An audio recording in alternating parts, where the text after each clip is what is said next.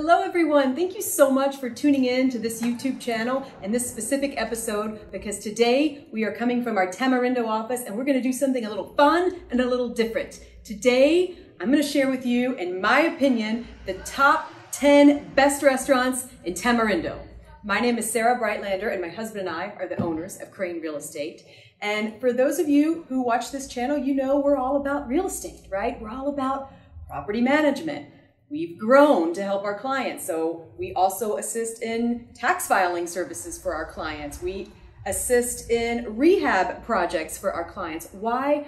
Because we're so much more than just a real estate company. We consider ourselves to be, at this point, relocation experts. We take so much satisfaction for helping our clients either move down here or purchase second or third homes here. And part of that is helping our clients assimilate, right? Assimilate into the culture, into the social scene. And so much of that is wrapped up in where to dine, where to go out. And so other than real estate or property management questions, the questions I get asked most often is, Sarah, where can I dine in Tamarindo? Okay, we are ready to talk about the top 10 best restaurants in Tamarindo. Couple of things before we begin. Number one, there are no shortage of amazing restaurants in Tamarindo, okay? Number two, these are just my favorite restaurants. Me and my family's favorite restaurants. It's not the Bible of restaurants. There are other amazing restaurants, but I get asked a lot, so I'm gonna share this with you. I hope it helps in some small way. If you have a favorite restaurant that's not on my list of top 10, please put it in the comments below. I love sharing this information and I hope it's useful to someone. Okay. Another thing I wanted to add, these are in no particular order. I had a hard enough time choosing 10 restaurants, much less putting them into order. Okay. So no particular order. Here we go. Okay. Number one, Pangas restaurant. The three things I love about Pangas restaurants, the food, of course, the location and the vibe. So it's located right on the sands of North Tamarindo Beach. So right as you're driving into Tamarindo, right there on the right, not only is it a beachfront setting, but it's on the beach and then it's right next to the freshwater estuary. So you're surrounded by water on 2 of 4 sides. Really, really cool. As for the environment or the ambiance, they're big old trees and they hang these lights from them. So it's just a really amazing setting. They're open for lunch and for dinner. And of course the food, it is really gourmet food. Fresh seafood caught literally right by the fishermen off the beach there. So you just can't get a better beachfront dining experience than Pangas. Number 2, Bamboo Sushi Club. Do you like sushi? Then head over to Bamboo Sushi Club immediately. It literally has the freshest sushi I've ever had. As in the history of my life, all over the world, this place, Bamboo Sushi Club, has the best sushi. Obviously everything's fresh. We're right off the water here. It has a really fun tropical vibe. It's perfect for date night. They're also open for lunch. Centrally located, so it's really easy to get to. Can't say enough cool things about Bamboo Sushi. They also have a very large menu. So there's things other than sushi. If you would just prefer fresh seafood, that's on the menu too.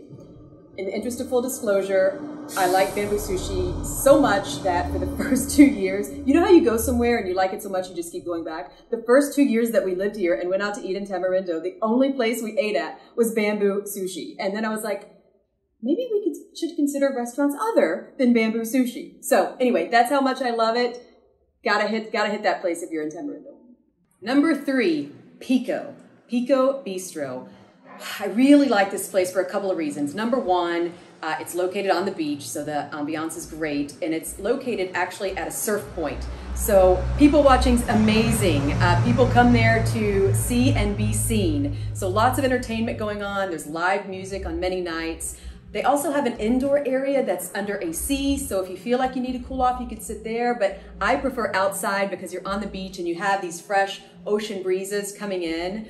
The second reason I really like Pico is the food. They have it's all fresh, really healthy, nothing is processed. They have these dishes called Buddha bowls with these just amazing flavors, raw, fresh food. You can add a protein. You can eat and have a delicious meal and not feel guilty about it because it is so, so healthy. And just, if you go somewhere for lunch and you leave and you're like, oh my God, like I'm so full, you know, I overate, I'm tired, it's hot, I need a nap, you know. When I leave this place, I feel full. The portions are small, okay? So if you need big portions or you like big portions, this probably isn't your place. But when I leave there, I feel full, I feel satisfied, but I also feel just full of energy, you know, because you can tell all of the nutrition that's going into your body. And that's just really such a cool feeling. It's the power of food, right? So that is why I highly recommend Pico Bistro.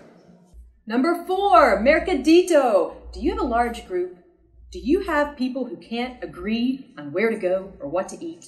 Then round them all up and take them to El Mercadito. I love this place. El Mercadito means little market in Spanish, and that's kind of what it is. So it's centrally located, it's right behind Bamboo Sushi. There is something for everyone. Everyone will be happy. Gracias a Dios, thanks God. And so you go there and it's like, you sit in the middle, there's seating in the middle, and you're surrounded by kiosks of all of these restaurants. And they have everything. They have sushi, they have Italian, they have amazing traditional Costa Rican food, they have Chinese, they have seafood, they have crepes and waffles, they have hamburgers, they have arepas, which is this traditional food that originated from Venezuela that's naturally gluten-free. So if you have people with dietary restrictions, this is another great place because everyone just chooses what they want, pays, and then you bring it back to the central location. They even have ice cream and chocolates for dessert. And then in the middle, there's this huge sailboat that has been repurposed into a bar that serves cocktails, beer, and wine. So there is truly something for everyone at El Mercadito. Number 5, green papaya. I don't even know how to really describe green papaya, but I will try. I mean, they coined themselves as a taco, burrito, enchilada bar, okay? So it's Mexican, but they have these Middle Eastern flavors that they add, which makes it just such a unique taste. I really don't know of any other place like it. So it's really, really cutting edge, really authentic, and we just love it. It's cash only, so remember that before you go. Also, you have to like spice because almost every dish is spicy, which we love. But if you don't like spice, it might not be right for you. And they actually have a homemade hot sauce that they bring out to the table. It's complimentary with the meals, and it's too hot for me, but my husband loves it. Actually, sometimes it's a little embarrassing because he will ask at the end of every meal to pay extra to bring a little bit of this sauce home with him. But it is delicious. They could bottle this and sell it, and that alone would be a success. So I just love this restaurant. Plus, it's just cute. They have indoor AC, but they have this outdoor area with swings, so the kids love it. Great photo ops, quite honestly, if you're on vacation. So that's fun. They also have a cat, like a resident cat, who just hangs out at the restaurant and basically is wherever he chooses to be. So you could see him out on the patio. You might find him in the bathroom. You might walk in the bathroom and be like, oh, there's a cat. I've even seen this cat up on the bar stool, just sitting with everyone. He wasn't even like laying down. He was like literally sitting up on the bar stool like, hey, how's everybody doing? I'm a cat, you know? So it's pretty funny. I've seen tourists taking pictures of this cat. So you have to go to Green Papaya. And I have to say something. This is actually my favorite restaurant. Like if I had to pick one food to eat the rest of my life or one restaurant to go to for a year, it would be Green Papaya. So please check it out. It's just a great place.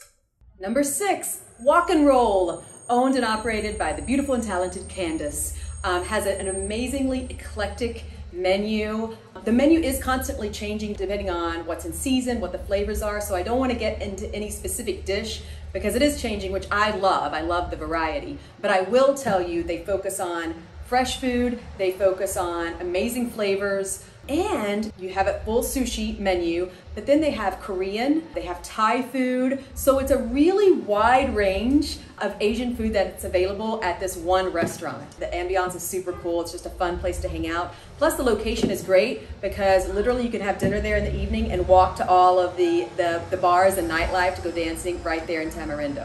So Walk and Roll, definitely check that out. Number 7, Little Lucha. This place is really cool. Hit this place for lunch. They claim to have the best tacos in town, and I can't argue with them. The locals love the Taco Tuesday, and they have spicy margaritas, and it's just a really fun, casual environment. So definitely check out Little Lucha. Number 8, Seasons Restaurant. So Seasons is kind of like a Mediterranean fusion, I guess would be the best way to describe it. High quality food, it's off the beaten path, it's a very intimate setting. They do have a pool there, which is nice and relaxing and a godsend if you have kids, right? It keeps them occupied while you can have a nice dinner. So it's just really upscale food, and I highly recommend Seasons Restaurant. Number 9, Patagonia, which, as the name suggests, is a Patagonian restaurant. So it focuses on these high quality cuts of meat and beef, right? Steak's amazing. They have a great chimichurri sauce, and you know, it's obviously heavier food, right? But super, super satisfying, really large plates. And then they pair these dishes with these really exquisite Argentinian and South American wines. So it's a really nice experience. Also centrally located because it's in between Bamboo Sushi and El Mercadito. So don't miss Patagonia. Finally, number 10, Nauta. This restaurant is located in the Wyndham Hotel, so it sits kind of above Tamarindo, which of course lends itself to amazing ocean views and just really nice breakfast, lunch, and dinner because it's in the hotel. They have really fresh salads, they have poke bowls, they have sushi, and of course, you know, all kinds of meat dishes. So just a large variety there, and it's really nice to see those ocean views and catch those breezes. Okay, that's it. These are my personal favorite restaurants in Tamarindo. Don't send me hate mail if your favorite restaurant was not on this list. Instead, put it in the comments because, like I said, there's just no shortage of restaurants down here. We are completely, utterly spoiled. But I hope this helps in some small way when you're going out to give you some direction on at least what I like to eat. All right, ciao for now. Thanks so much.